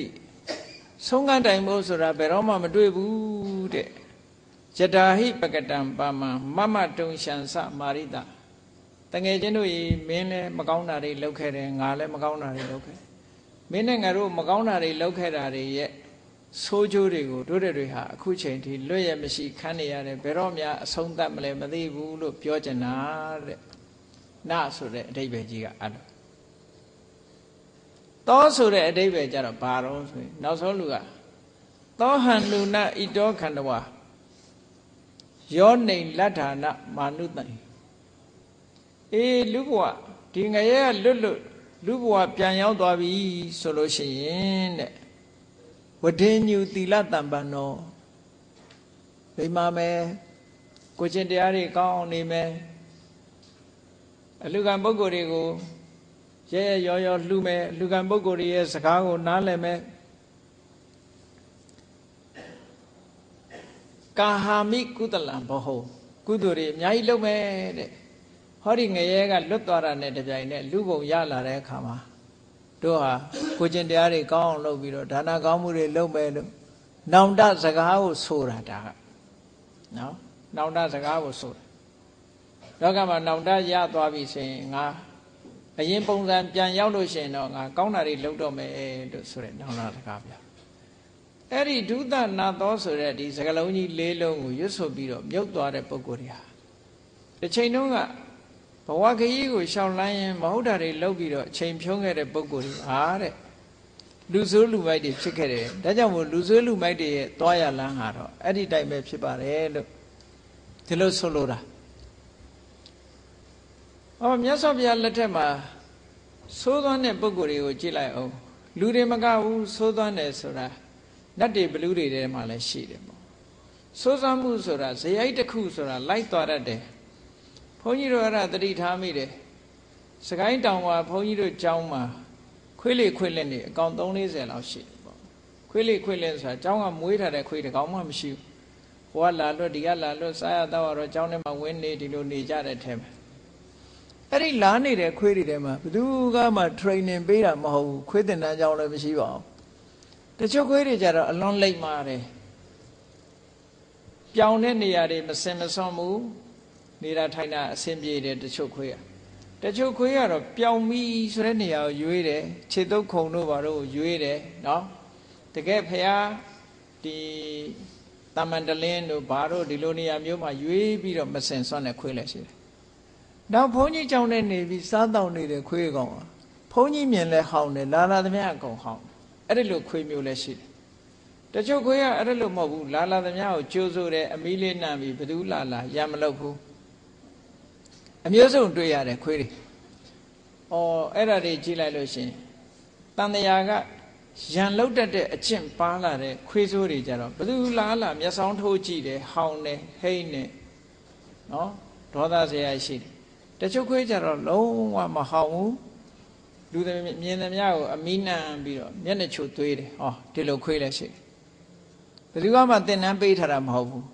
တချို့ခွေးကတန်းတန်းပြန်းပြန်းနေတယ်တချို့ခွေးကညင်ညင်ပတ်ပတ်တွေသိပ်လုံးတယ်တချို့ခွေးကြတော့ကျောင်းကရှိတဲ့ကိုတော်တွေဖဏတ်တွေအကုန်ကိုက်ပစ်တယ်နော်ဒီလိုဟာမျိုးရှိတယ်တချို့ခွေးကဖဏတ်မကိုက်ဘူးသူတို့မှလည်းသူတို့အကျင့်စရိုက်တွေဟာဘဝတန်တရားကပါလာတယ်လို့ပြောရမှာပဲခွေးတိုင်းဖဏတ်ကိုက်တာမဟုတ်ဘူးခွေးတိုင်းပြောင်းတဲ့နေရာမှာမစင်စွန့်တာမဟုတ်ဘူးခွေးလေးတစ်ကောင်များမတ်မတ်ရ မြို့ထဲကနေပြီးတော့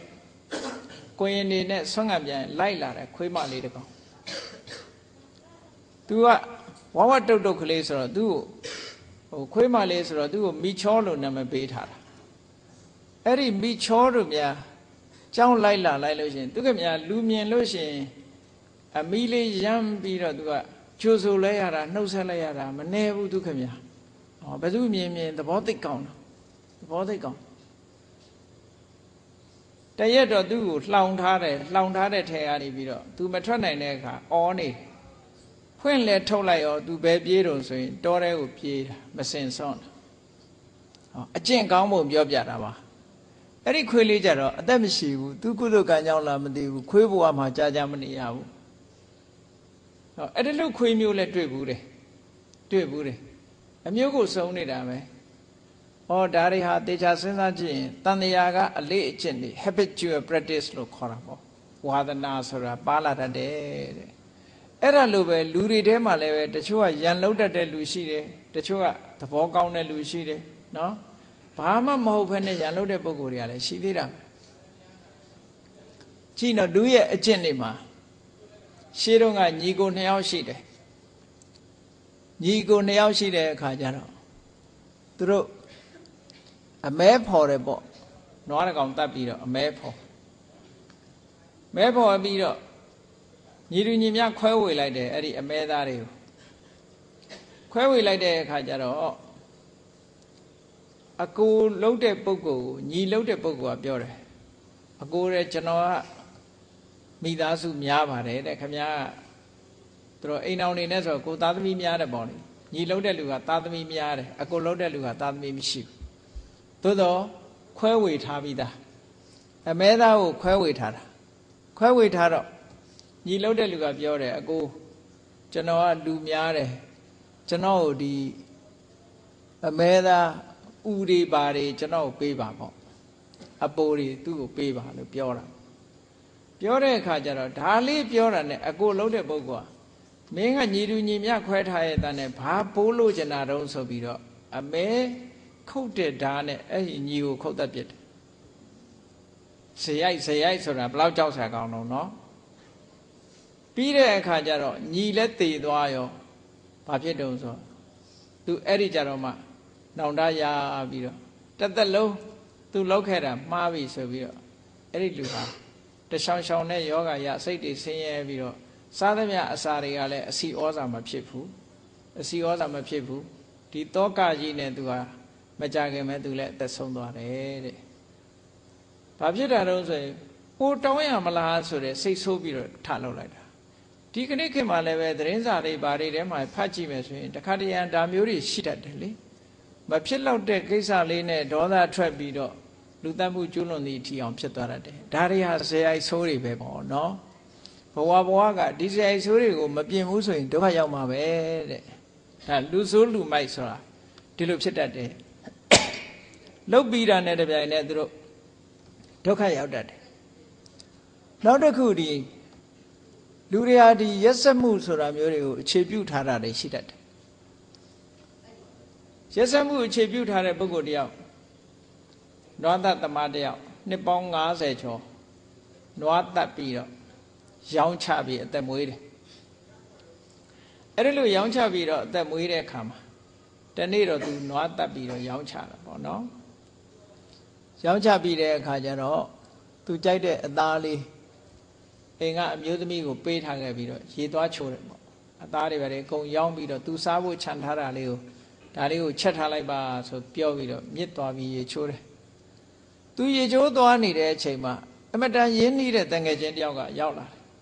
ဟေးအမဲသားမရှိတော့ဘူးလားမရှိတော့ဘူးလားအသားမရှိတော့ဘူးလားမရှိတော့ဘူးတရားသူစားမလို့ထားခဲ့တဲ့အသားလေးပဲရှိတယ်အကုန်လုံးရောင်းပြီးကုန်ပြီးဆိုဟိုလူကငါအိမ်ဧည့်သည်လာလို့ကွာတဲ့ဒါလေးတော့မဖြစ်မနေငါပေးပါဆိုပြီးအတင်းဆွတ်ယူသွားတာနော်အမဲသားကိုအတင်းဆွတ်ယူသွားတယ်ဟိုလူကရေပါချိုးပြီးတော့ပြန်လာတဲ့အခါထမင်းမွဲပြင်အမျိုးသမီးကရှိတဲ့ထမင်းဟင်းနဲ့ကျွေးတော့ဘယ်မလဲတဲ့အမဲသားပေါ့ဆိုတော့ရှင်းတငယ်ချင်းလာတယ်တဲ့လာပြီးတော့သူ့အိမ်ဧည့်သည်ရောက်လို့ဆိုပြီးတော့ဒါကိုမပေးဘဲနဲ့စွတ်အတင်းယူသွားတယ်တဲ့ပြောလို့လည်းမရဘူးပေါ့အဲ့ဒီကြတော့သူကဘာလုပ်လဲ ဓမ္မပိုင်ငါထမင်းမစားနိုင်ဘူးတဲ့ဆိုပြီးတော့ဓာတ်ကင်ပြီးတော့ဆင်းသွားတာအဲ့နောက်ဖေးမှာရှိတဲ့နွားဟောင်းပါဇက်ဖြဲပြီးတော့ရှာကိုလှီးပြီးတော့အဲ့ဒီရှာကိုချက်ခိုင်းနေတယ်ကဲစဉ်းစားကြည့်နော်ဘလောက်ရက်ဆက်တယ်ဆိုတာနွားပါဇက်အတင်းဖြဲပြီးတော့နွားရဲ့ရှာကိုဆွတ်ထုတ်ပြီးတော့အဲ့ဒါဓာတ်နဲ့လှီး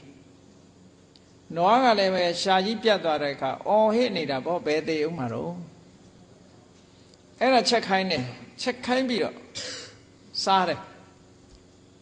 အဲ့ဒီနွားရဲ့ရှာကိုချက်ပြီးတော့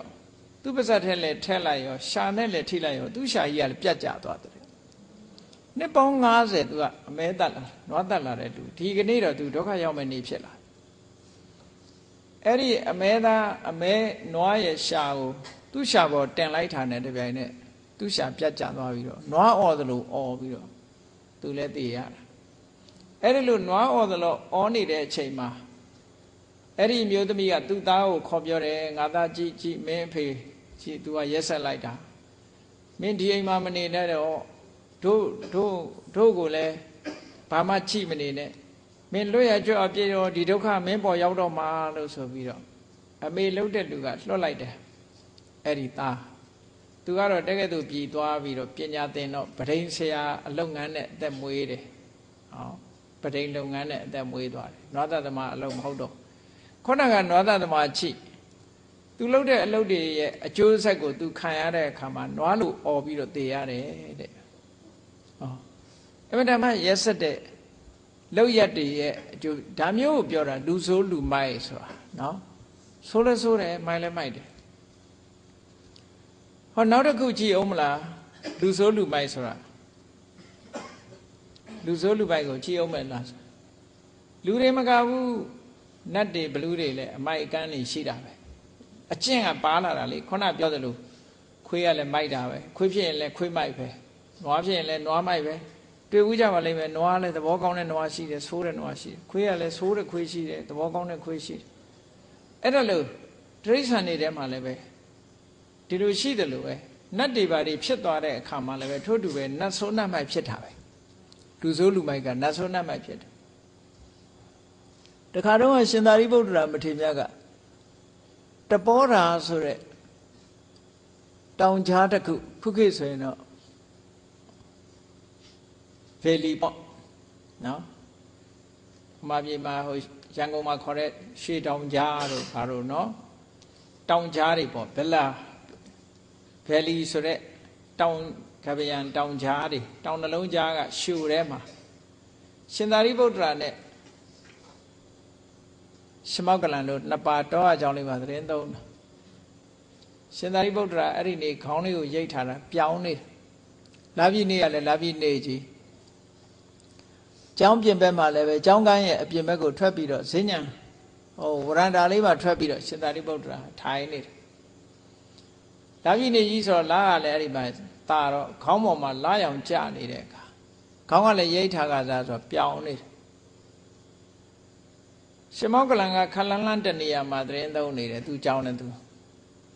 အဲ့ဒီအချိန်မှာမြောက်ကနေပြီးတော့တောင်ကိုသွားတဲ့ဘလူးနှစ်ကောင်ကောင်းကင်ယံကသွားတာကောင်းကင်ယံကနေပြီးတော့အဲ့ဒီတောင်ကျောကြီးကိုဖြတ်လိုက်တဲ့အခါကျတော့ရှင်သာရိပုတ္တရာခေါင်းလာတာထဲမှာပြောင်ပြောင်လေးမြင်တဲ့အခါကျတော့ကြည့်ပါဆိုးမိုက်တဲ့ကောင်ဆိုတာဘလို့အတွေးပေါက်တယ်လဲစဉ်းစားကြည့်သူကသူခေါင်းပြောင်တာဘာဆိုင်လဲသူကဘယ်လိုစိတ်ကူးတော့စေဒီခေါင်းပြောင်ပြောင်လက်သီးနဲ့ငါထိုးရရင်ကောင်းမှာပေါ့တက်မဲ့ကြည့်နေမကောင်းတဲ့အကြံကိုကြံတယ်ဆိုတာလူဆိုးလူမိုက်ဟာလေ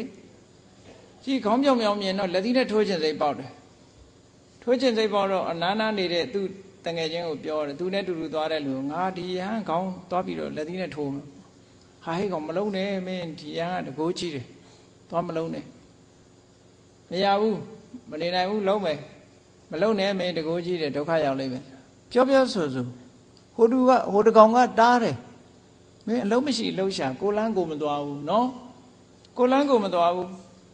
ဟိုကတမဘတ်ဝင်စားပြီးတော့ရဟန္တာမထေရမြတ်ကြီးလာရောင်ထဲမှာထိုင်နေတာအဲ့ဒါဝင်ပြီးတော့သွားပြီးခေါင်းကိုလက်သီးနဲ့သွားထိုးတယ်ထိုးပြအောင်ထိုးတာသူထိုးလိုက်တဲ့လက်သီးထန်ချက်ကဘလူးရဲ့လက်သီးဆိုတော့ပြင်းတာပေါ့ အခုကပေါင်းစားရဲ့လက်သီးတဲ့ပြင်းမှာပေါ့နော်အရင်တော့နာမည်ကြီးတဲ့ Cassius Clay တို့ရဲ့လက်သီးတဲ့ပြင်းမှာပေါ့ဘယ်လောက်ထိအောင်ပြင်းတယ်လဲဆိုတော့သူ့ရဲ့လက်သီးတန်ချက်ကို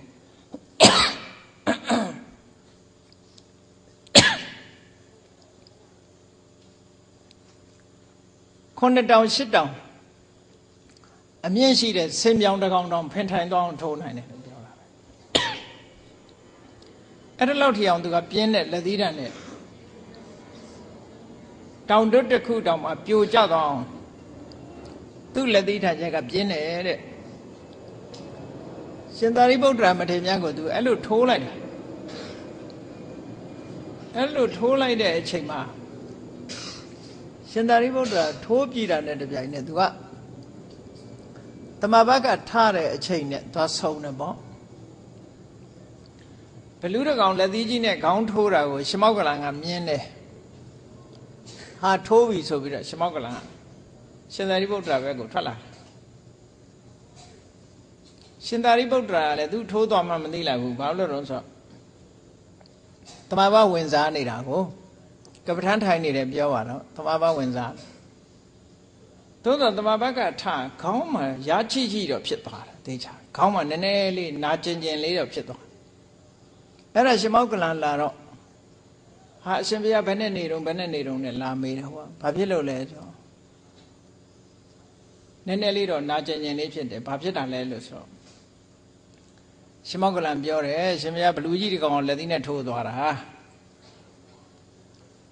ဆိုတော့ဟာတပည့်တော်ဘလူးမပြောနဲ့တဲ့ဒီမြေဖို့ဒီပြိတ္တာတောင်တပည့်တော်မမြင်လိုက်ပါဘူးမမြင်ရပါဘူးတဲ့ရှမောက်ကလန်တဲတကိုးကြည့်တာကိုတဲ့ဘလူးကြီးထိုးတာမြင်လိုက်ရတယ်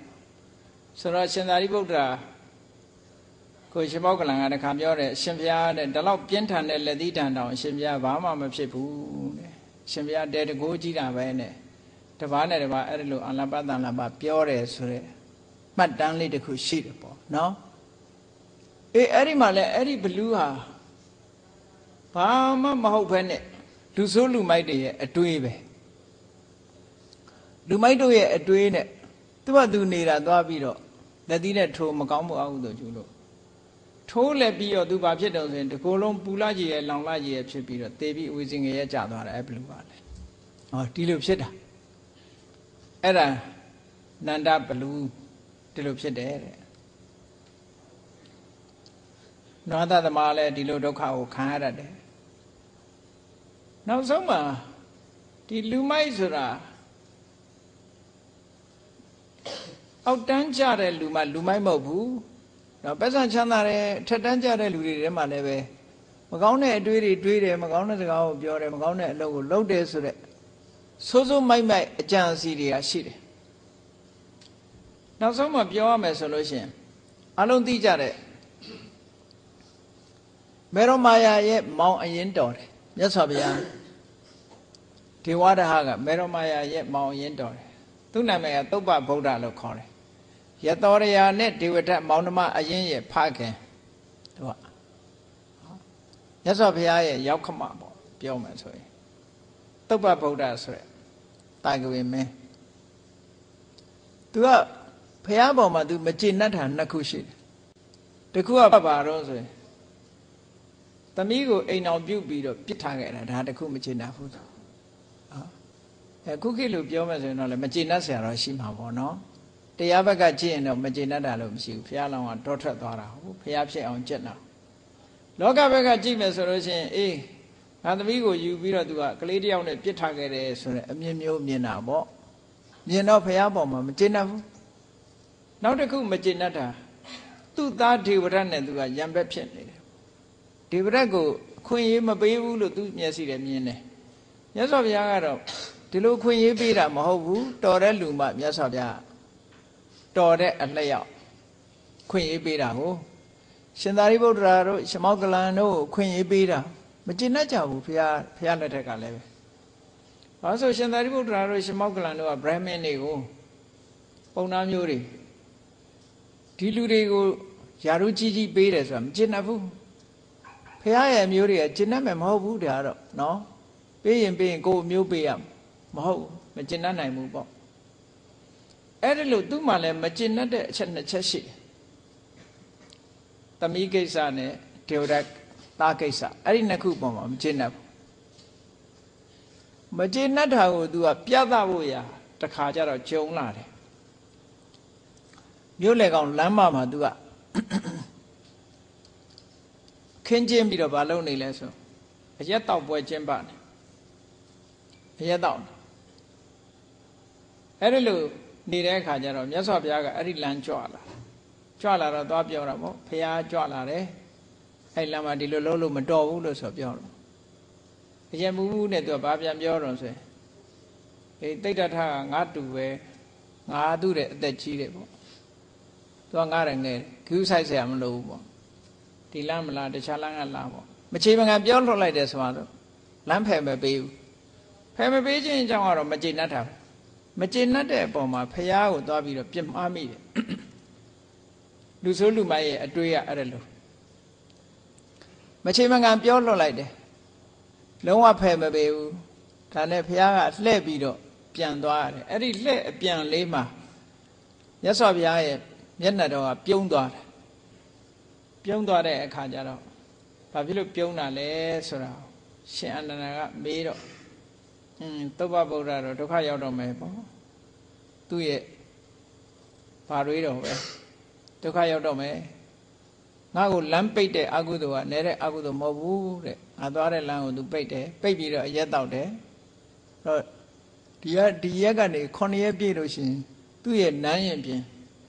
လှေကားရင်နန်းပြတ်တာလှေကဆောင်မှသူမြေမြုပ်လိုက်မယ်တဲ့ဘုရားအဲ့လိုပြောတယ်အဲ့လိုပြောလိုက်တာကိုသူကသူ့ရဲ့သူလျောစုံတော့ကကြားသွားတယ်သုဘဗုဒ္ဓကိုပြန်ပြောတယ်ပြောတဲ့အခါကျတော့အဲ့ကြတော့နည်းနည်းကြောက်လာတပိုင်းကလည်းကြောက်တယ်တပိုင်းကလည်းမယုံဘူးပေါ့သူပြောတာတွေကအကုန်ဖြစ်တတ်တယ်ပေါ့ခုခေတ်မှာကြည့်မယ်ဆိုလို့ရှိရင်ဟုတ်လားသူတော်စင်တွေတို့ဘုံတကူကြီးတဲ့ပုံကိုယ်တွေပြောတာဖြစ်လာတော့အဲ့မှာကြောက်တယ်ပေါ့သူနည်းနည်းတော့ကြောက်သို့တော့သူပြောတဲ့စကားမှားရင်မုဒဝါဒနဲ့ဆွဆွဲမယ်ပေါ့ဆိုပြီးတော့သူဘာလုပ်လဲ9ရက်မတိုင်ခင်ကတည်းကဘုံ9ဆင့်ရှိတဲ့နတ်ပြတ်သက်ပေါ်မှာတက်နေတယ်တက်ပြီးတော့တကားပေါက်တိုင်းကိုလူ9ယောက်အမတန်အားကောင်းမောင်းတန်နဲ့သူလာလို့ရှိရင်ပြန်ပြီးတော့မဆင်းစေရဘူးအတွင်းထဲကိုပြန်တွန်းပို့မဲ့လူတွေ9ယောက်ထားတယ်တစ်ထပ်ပြီးတစ်ထပ်အကုန်လုံးထားတယ်တကားကိုလုံအောင်ပိတ်ပြီးတော့အပေါ်ဆုံးနတ်ပြတ်သက်မှာတက်ပြီးနေတယ်9ရက်လက်မြောက်ရောဘာဖြစ်လာတော့ဆိုရင်သူ့ရဲ့မင်္ဂလာမြင်းတော်ကကျွတ်လွတ်ပြီးတော့ဟီတာလန့်နေတာဘယ်သူမှထိန်းလို့မရဘူးမြင်းဟိပြီးတော့မြင်းကဟိုကန်ဒီကန်အကုန်လျှောက်ကန်နေတော့အဲ့ဒီချိန်မှာသူကမြင်းကသူထိန်းမှရတယ်ကျန်တဲ့ပုဂ္ဂိုလ်တွေထိန်းလို့မရဘူးအဲ့ဒီချိန်မှာမြင်းထိန်းမယ်လို့မေ့ပြီးတော့9ရက်မြောက်တဲ့နေ့ဖះကိုလမ်းပိတ်လိုက်တဲ့အချိန်လေးပဲအဲ့ဒီချိန်မှာမချေမကန်ပြောလွတ်လိုက်တဲ့အချိန်လေးမှာမြင်းကြီးကထိမ့်မရအောင်စူညံပြီးတော့ဟီးနေတော့မေ့ပြီးတော့သူတကားဖွင့်ပြီးထွက်တာတကားတွေကလည်းအကုန်ပွင့်အနာနာမှာအဆောင်ထားတဲ့လူတွေကလည်းပဲအပေါ်ပြန်တွန်းတင်ရမှာကိုမေ့ပြီးတော့အောက်ပစ်ချကြတယ်အောက်ကြည့်ပဲတွန်းချအဲ့လိုတစ်ထပ်ပြီးတစ်ထပ်အောက်ရောက်သွားတော့နောက်ဆုံးမှာအောက်ဆုံးတက်ရောက်ပြီးလေကားလည်းရောက်သူမြေမြုပ်သွားတာဖះဟောတဲ့အတိုင်းပဲသူမြေမြုပ်သွားတယ်ဘာဖြစ်လို့တော့ဆိုတော့မြတ်စွာဘုရားကဘာဖြစ်လို့ဒီလိုကြိုတင်ပြီးတော့ပြောနိုင်တာတုံးဆိုသူစိတ်ဓာတ်ရဲ့အခြေအနေတွေကိုအကုန်လုံးသိထားတာနော်ဒါကဘာနဲ့ဥပမာတူတုံးဆိုရင်weather condition ကြိုတင်ပြီးတော့ပြောတာလို့ပဲပြောလို့ရတယ်ဒါဥပမာဆိုတော့ခုခေတ်ရောမပြောဘူးလားဘင်္ဂလားဘုံတိုင်းထဲမှာဘင်္ဂလားအော်ထဲမှာမုန်တိုင်းနေရဝန်းနေအခြေပြုနေပြီဘယ်နေ့ပဲရဲ့မုန်တိုင်းဝင်နိုင်တယ်ဆိုတာဟိုမှာဖြစ်ပေါ်နေတဲ့အခြေအနေတွေကိုကြည့်ပြီးတော့ဘာဖြစ်မယ်ဆိုတာပြောအဲ့တော့မြတ်စွာဘုရားကလည်းဒီသုဘဗုဒ္ဓဒီလိုဖြစ်လိမ့်မယ်ဆိုတဲ့အခြေအနေဟာဘာကိုကြည့်ပြောတာတော့လို့ဆိုရင်အဲ့ထက်မှာသူ့ရဲ့ယင်တဲ့နှလုံးထဲမှာရှိတဲ့အခြေအနေတွေကိုကြည့်လိုက်တယ်မြတ်စွာဘုရားသူပြောတဲ့စကားသူ့ရဲ့ယင်တဲ့နှလုံးထဲမှာရှိတဲ့ဖះပေါ်မှာအမတန်ကြီးမားတဲ့ညာညိုးမှုကျင့်တတ်တာတကူမှမရှိတော့မရှိသည့်အတွက်ကြောင့်အဲ့ဒီအကုသိုလ်ကတုံ့ပြန်လာမယ်ဆိုတာမြတ်စွာဘုရားသိလို့ ကျွတ်တင်ပြီးတော့ပြောတာဒီအကုသိုလ်ရဲ့အကျိုးဆက်ကဒီ9ရက်မြောက်တဲ့နေ့မှာအကျိုးပေးမယ်ဆိုတော့မြတ်စွာဘုရားအတိအကျပြောလို့ရတယ်ပေါ့ရာသီဥတုတစ်ခုမုန်တိုင်းကြီးတိုက်တော့မယ်ဆိုရင်အခြေပြုတ်နေတယ်လို့ဒီပုဂ္ဂိုလ်ရဲ့တဏ္ဍာမှာအခြေပြုတ်နေတဲ့အချက်လက်တွေကိုကြည့်ပြီးမြတ်စွာဘုရားအနာဂတ်ကိုမှန်အောင်ပြောနိုင်တာဟောနိုင်တာအဲ့ဒါကြောင့်မို့လို့ဟောလို့ရတာပေါ့ condition တွေကိုကြည့်တာပေါ့အေးအဲ့ဒါလို့သုဘဗုဒ္ဓလည်းကြည့်စိုးစိုးမိုက်မိုက်စိတ်ကောင်းနှလုံးသားထားမယ်ဆိုမထားသည့်အတွက်ကြောင့်သူလည်းပဲမြေမျိုးပြီးတော့အဝိဇ္ဇငရဲကျသွားတယ်တဲ့တာဖနှစ်ယောက်စလုံးဟာအဝိဇ္ဇငရဲရောက်သွားကြတယ်ဒေဝဒတ်နဲ့အတူတူပဲယသောတရာကတော့စိတ်ကောင်းနှလုံးကောင်းနဲ့နောက်ဆုံးမှယဟန္တာမကြီးဖြစ်သွားပြီးတော့ပြိဋိဘံစံသွားပြီနော်အဲ့တော့ဆိုလိုတာကလူဆိုးလူမိုက်ဆိုတာတွေဟာလူဆိုးလူမိုက်တွေရဲ့သွားရလမ်းလူဆိုးလူမိုက်ဆိုတဲ့အခြေအနေတွေသွားရလမ်းတွေဟာအကောင်းမရှိဘူးအဆိုးတွေကြီးပဲနောက်ဆုံးမှာငရဲတိရစ္ဆာန်ပြိတ္တာအတူတကယ်ဆိုတဲ့အပယ်လေးပုံမှာဒုက္ခကြီးစွာရောက်ကြရတယ်တဲ့လူဆိုးလူမိုက်တွေဟာဒါကြောင့်မလို့ဒီလူဆိုးလူမိုက်ဆိုရယ်ဆိုးတယ်မိုက်တယ်ဆိုတဲ့သဘာဝတရားတွေဟာအပြင်ကလာတာမဟုတ်ပါဘူးကိုယ့်ရဲ့ရင်ထဲနှလုံးထဲမှာဖြစ်ပေါ်လာတာတွေပါအဲ့ဒီဖြစ်ပေါ်လာတာတွေကိုကိုယ်တိုင်ရှင်းမှပဲရပါတယ်ဆရာမိဘတွေဆိုတာဆွဆုံးမယုံပဲဆွဆုံးမလို့ရတယ်ဒီလိုဆိုးမိုက်တဲ့အရာတွေမိမိရဲ့ရင်ထဲမှာထားမယ်ဆိုလို့ရှိရင်ထိုလူဆိုးလူမိုက်တို့ရဲ့သွားရလမ်းဟာဒီတိုင်းပဲရှိပါတယ်ဆိုတာကိုအားလုံးကိုစီသဘောကျပြီးမြတ်စွာဘုရားဟောကြားတော်မူခဲ့တဲ့ဒီလူဆိုးလူမိုက်နဲ့ပတ်သက်တဲ့အကြောင်းအရာအချက်လက်တွေကိုတတိတံဝေကကြီးစွာထားပြီးတော့လူတော်လူကောင်းဖြစ်အောင်ကြင်ကြံကြိုးကုပ်အားထုတ်နိုင်ကြပါစေကုန်သတည်း